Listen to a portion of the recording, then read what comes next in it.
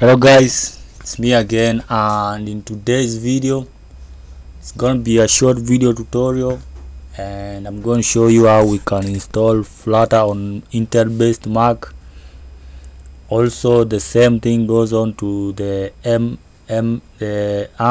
Macs, the M1 to M4. So what you need to do, first of all you need to have Android Studio, and you need to download the Flutter application. You can just download you can install it from here. You can download and install the Flutter Mac OS zip. So I've just downloaded it right here, and what you need to do, you need to extract it, or expand it. And let me show you. If you Flutter Doctor, you see command is not found, so let's wait for it to finish with the expansion. So there we go, it is done. And what you need to do, let me minimize this, open your I like to put it here on the developer folder, but you can put it where you want. So mine, I'll just need to be in this part, so I'll just drag it here.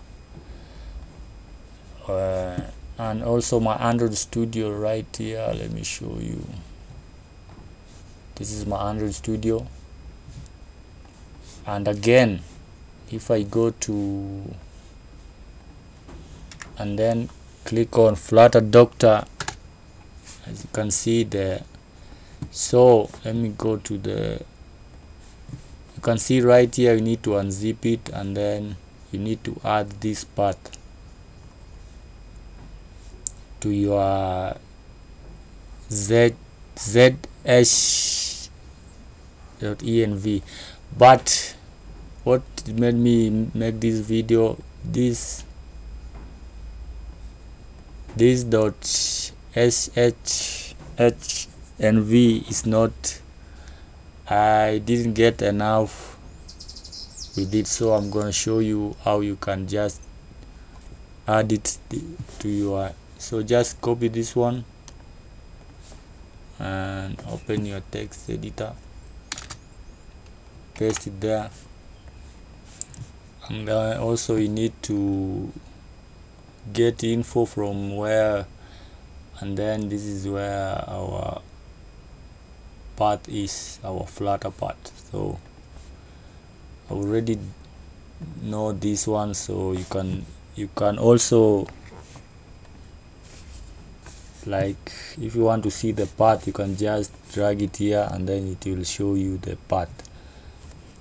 So let me just close this one, and then you need to be in bin.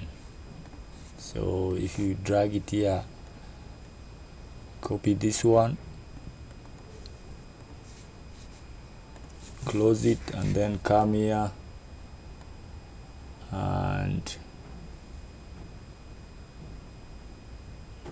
like so, and then paste it there.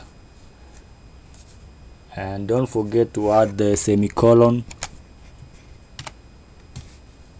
from here and here. So copy it. And the next thing we need to do, we need to show the hidden files for your Mac. So what you need to do, you need to hold Command Shift and then dot or full stop, and then it will bring you something like this. What you need to look for is this Z profile. So open it with text editor, and then you can just add something like Flutter path, and then just paste what we have just copied, like so, and then save it, close this one. So let's Flutter Doctor, and boom, we can see here our Flutter is working, and let's wait for it.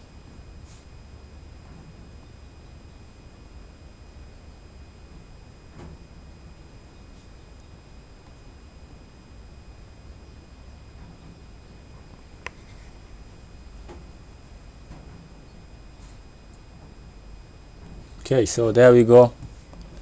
You can see now our Flutter is working, and you can just use it anywhere or wherever we want it. So that's it for this short video, and if you are not subscribed to the channel, please hit the subscribe button, and I'll see you in the Apple event. So